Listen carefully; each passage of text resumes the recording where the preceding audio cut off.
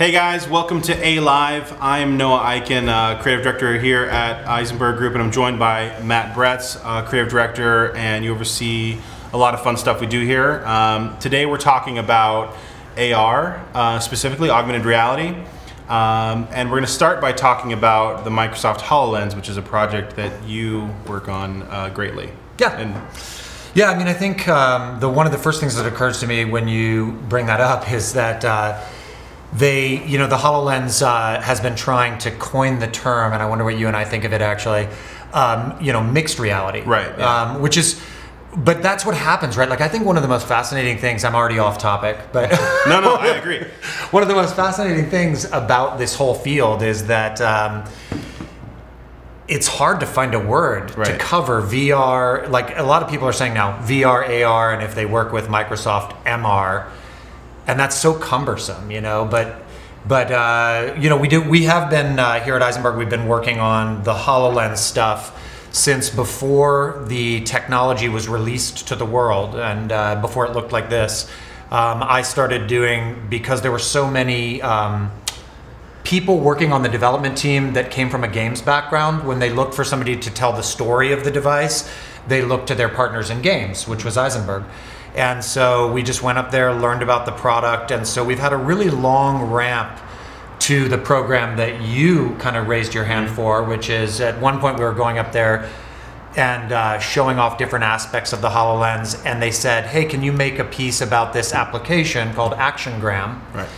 And then when we came back to the agency and talked about it, you run a content studio, and you said, hey, that sounds like content to me, right? So, like, tell me a little bit about the ActionGram program.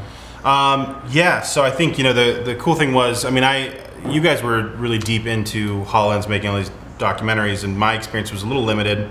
I got to experience it at E3 with the Halo experience two E3s ago. Was that two? Yeah. Yeah, 2 ago. And so I was blown away by that experience where you got to basically step into the infinity and be on a holodeck and see all that happening, and I was blown away how well it worked even in that earliest stage. So when I heard about this opportunity to basically try out this ActionGram, and I saw, of course, the film you guys made about ActionGram with the team up there in Seattle, and it seemed like a really fun opportunity to basically make some short films with mixed reality holograms. Yeah, we should probably tell people what it is too, yeah. Which is, like, as one of the suite of applications that launches on the device, it is one that's kind of like the way that Snapchat allows you to dress up a photo. Stickers or This is like, imagine that you could take holograms that are pre-recorded and add them into videos of your friends. So it gives you kind of I would say the sensation is like grabbing a person out of the world, feeling that sensation of grabbing someone, moving them where you want, scaling them up and down, finding the right plane where they look like they're standing in front of you, and then having their action play out. And you just sort of witnessing that through this headset. I mean, for the most part, you look like a crazy person. Like when you're shooting it? Yeah, when you're shooting it. I was shooting some stuff out front, and people were taking my picture constantly. But you just sort of Yeah, because you have this on right you become fully ingrained in it, and it doesn't feel weird when you're interacting with them, you're walking around them, because it's in your world there. I mean, exactly. You look pretty cool. When I first, I did the training at the Microsoft Lounge, and they lent me a HoloLens, and I brought it back, and I just spent a couple days in the office over there with it on, screens up on the wall. Like, I would just put holograms or place things around the office, and it just became natural, right? Like, it was an extension of yourself. And that's what's sort of different to me than VR. Like, VR is very immersive. You're in that world. It's really escapism. This really, it adds a layer on top of what you're already doing in a really nice way. I mean, I found myself replying to emails with it on. Yeah. While I'm still, like, having. Well, that's actually one of the beauties of the device, right? Is that it's completely untethered. And now we sound like we're like a HoloLens shill outfit, but we're not really. We just have had a lot of opportunities to work with it. But it is true that it's basically, as far as I know, it's the one device on the market that's completely untethered. So you don't have to have it connected to a phone or connected to a PC. And you can be in the real world mixed with the things that you're adding as holograms, so that you can be continuing to work on your PC or talking to, you know, like as a director actually directing those things, you jest about people taking pictures of you and thinking it looks really weird. But the nice thing is you knew that. Like if you were in a VR headset, you'd have no idea that people were taking pictures of you. Yeah, and so again, not to just jump on the HoloLens as like it's just happens to be the only device out there that we can do this on. But I did find the one thing was really interesting. So just before I started making the ActionGram stuff, I was doing some Oculus work with the Minecraft stuff, and that was really interesting as well, but a totally different experience. And when I first made the first, when I made the first piece with Emmy, my daughter, which was called The Treat, where it was actually her idea. Yeah, I showed her all the holograms, which was a hysterical moment. Also, like a 6-year-old with this thing on her head that's like.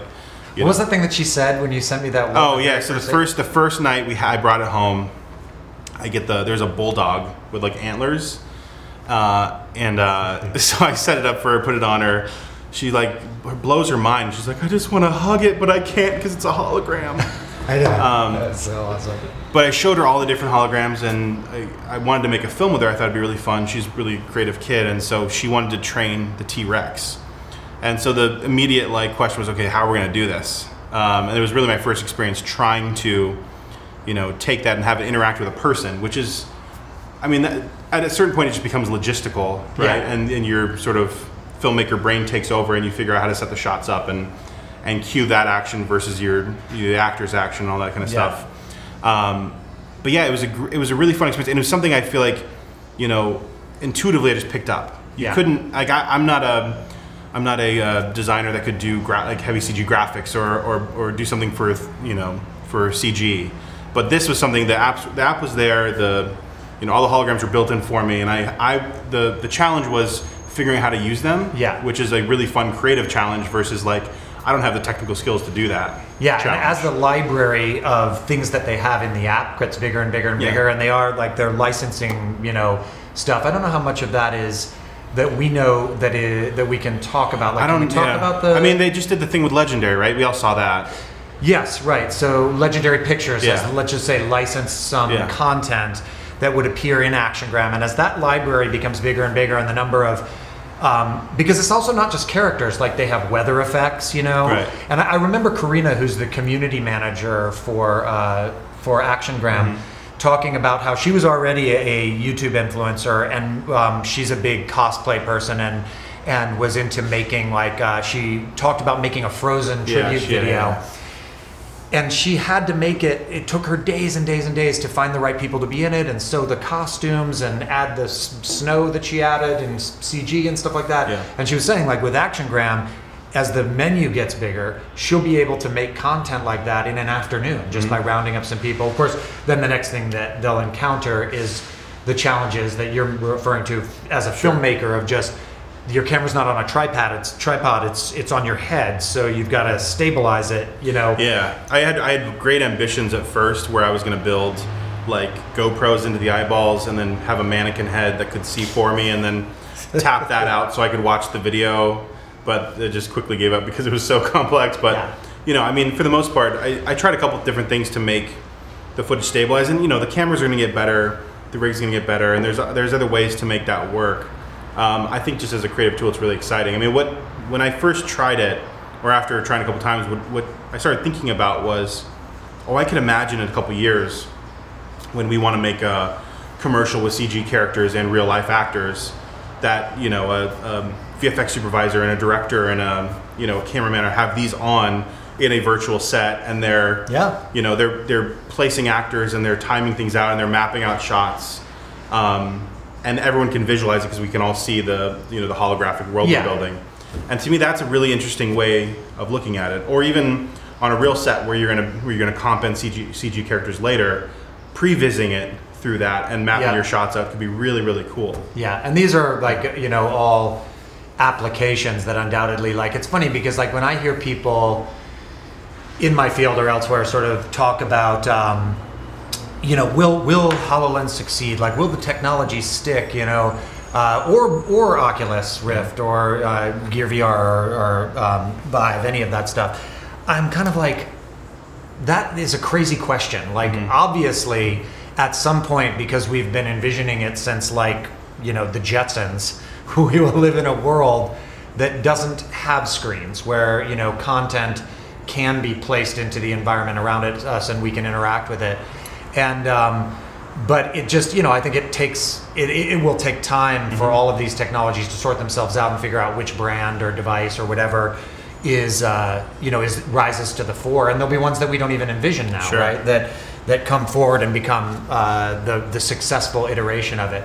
But I mean, they're all right now the leading edge of basically that thing that we still don't have a name for, like I mentioned at the very beginning, which is, what is it when you experience a world that is either enhanced compared to your world or a completely different world, in the case of virtual reality? Is there one word for what that, it seems like immersive experiences is... immersive reality. Immersive reality. It's already immersive though, right? Yeah. I mean, our regular reality is immersive. But yeah, I agree. Like maybe it's not mixed. Maybe it's augmented. I don't know. But mixed feels like the closest to the experience. Yeah, I think the reason that they use that Microsoft said, let's call this mixed reality, was to distinguish it from augmented reality, like we were talking about earlier before the session about the new Pokemon Go AR experience, right? So that is a mobile-based... That's true augmented reality, like where you have a thing and you go and... It sounds like geotag and you can see it in your phone, basically. You can see it, yeah. I look at the real world and something is added to it. It's a little bit more plussed up than, say, Google Glass was, because that was really more just like almost like a heads-up display experience, right? Where it's adding information to give you context tied to your real world. Whereas the Pokemon Go is actually adding three-dimensional elements like the HoloLens to your world. But I don't think that you can't interact with them in the robust way that you can in applications in the HoloLens or in, for example, Magic Leap, I think intends to be on the same path. Yeah. That's really the one, when I think about all those technologies, one thing I think about right away, because I've had a chance, because we're blessed with having the opportunity to work with them all, is that the VR experiences are like apples to oranges from the AR experiences. Totally. They're not even competing technologies, I don't think. They do different things. The mixed reality or AR experiences allow you to extend the tools of your world and continue to talk to the people that you work with while you're working with them. Whereas the VR experiences tend to be about disappearing into another world, which is particularly great for entertainment. But the only other direct competitor to this device that I know of yet is the Magic Leap, which none of us know very much about, and we haven't had the chance to experience. We've just seen those videos, and which are very impressive. There's the great Star Wars piece, and there was the one that was the game. I can't remember who the dev was for that. But it's based on a game that Weta developed, right? Yeah, correct. It's like partnership with Weta or something. Yeah. But again, I think no one's seen that tech at all, and we know it's, at least for now, tethered. But I think there's probably, many people developing now for this space that we don't know about yet. Yeah. The interesting thing to me, and we're seeing it more and more, is in VR especially, like there's these like game rooms popping up now where you go to like a warehouse and the VR is mapped to that warehouse. Yeah. And you can actually walk around and not bump into things. Yeah, like Void. Yeah, exactly, which is, I think, a pretty cool way of going. But I also think that could be a really fun way to do mixed reality as well, where you have live spaces or build, theme parks where you can then add mixed reality elements to that. Yeah, I mean, one thing that's really interesting about that from a game perspective, if you start to think about it that way, which is mostly actually not the way that Microsoft has marketed the HoloLens, but I think since we, with our background in games, one of the things that being in mixed reality does, if you can find the right game mechanics, is it also makes things instantly replayable, because if it's connected, I mean, ideally, a mixed reality experience is somehow based on the real room in which you play it, the real space in which you play it. And so that means that every real new space that you play it in, the game is different, which is, and they have a couple games like that, like Fragments were in the launch experiences, and there was a much reviled version of Conquer, Young Conquer. Robo Raid's pretty fun. I got it for a tech demo, it's great. So what are you looking forward to that doesn't even exist yet? Like what's one thing you want to see coming up out of mixed reality, or something you're looking forward to? I mean, I should say also that Ayzenberg's now looking at mixed reality from a development standpoint, and the Microsoft sort of platform Yeah. We're going to be developing some, hopefully, some apps for that. That I mean, I think that we are Wave 1 Dev Kit. That's what that is, actually. This is the the Wave 1 Microsoft Hololens Developer Edition, and we've got a few of these. And one of the things that's really cool is because it's Unity based, the actual application content.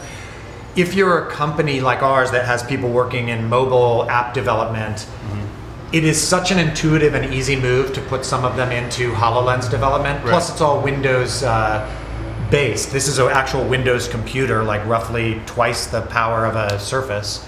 And so developers can move right into it, and ours have. And I guess the things I'm interested in seeing, I think we still haven't.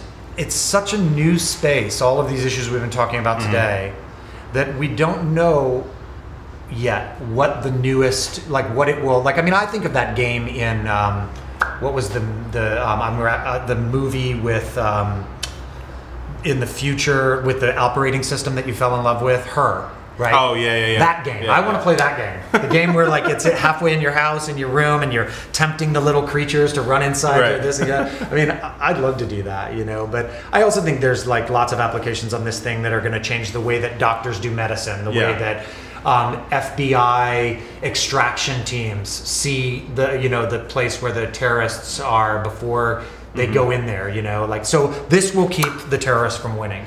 That's how I see mixed reality. I think that's a great way to end this. So terrorists, you better watch out. So thank you. Thank you. And thank you guys for watching. I hope you enjoyed. Stay tuned. There's going to be more AR and VR and all sorts of news on AList. Stay tuned to the Facebook page. I think we're going to send links out to some of the Actiongram shorts we made, and check the Ayzenberg website for all of Matt's beautiful documentaries about HoloLens. And until next time, this has been Live. Don't let the terrorists win.